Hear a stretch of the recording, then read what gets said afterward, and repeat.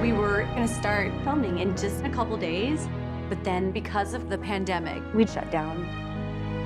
Quarantine day 22? I don't know, should I sit on the couch today or maybe sit on the couch? This pandemic can literally crush people, and it's terrible. If it's not loneliness from being by yourself for so long, it's going crazy because you don't know what's gonna happen. I'm 39. And I might not ever have the chance to meet my husband. I'm in my car. I'm about to head over to take my mom some treats right now. She lives in a care facility because of her Alzheimer's and dementia. And I'm sure, I don't know, a lot of people are experiencing this as well, but it's really hard for me to not be able to see her, to not be able to hug her. It's hard.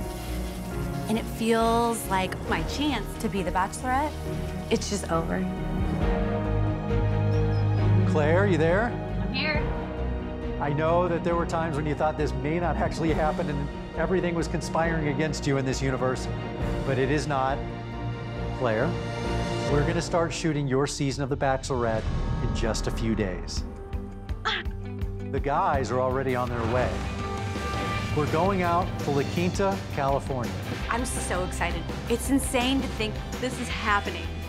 We're some of the only people in this world that can really date because of this crazy thing called COVID. What's happening back there, guys? We have 1 more hour to Palm Springs. We're here, guys! Obviously, at first it was excitement, but then it was like, safety and our health is a priority. At any point, I could have caught this disease, and this could be over. So, waiting for my test result has not been an easy thing to go through. I really hope that I am COVID-free because I'm really looking forward to meeting these guys.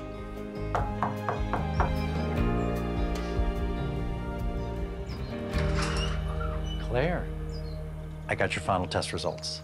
You are 100% clear to go.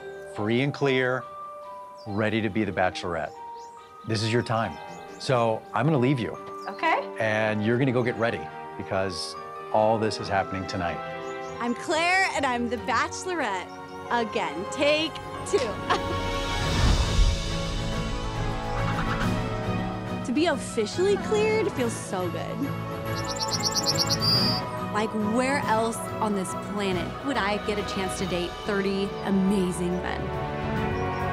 I definitely don't take it for granted knowing that we can hug each other, kiss, and date without having to worry about getting COVID. I'm ready for it. Bring on the men. Oh my God.